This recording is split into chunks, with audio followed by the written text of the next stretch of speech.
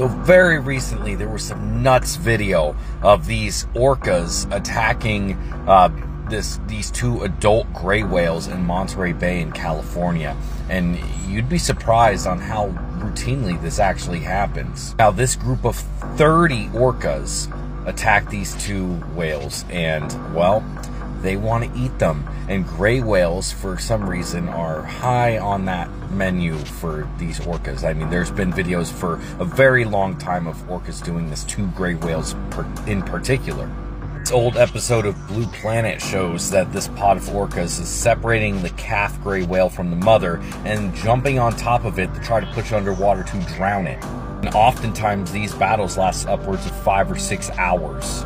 And the craziest part is when they do eventually take down the whale, they really only eat the soft tissue like the tongue and the lips, and then they leave the rest to sink to the bottom of the ocean.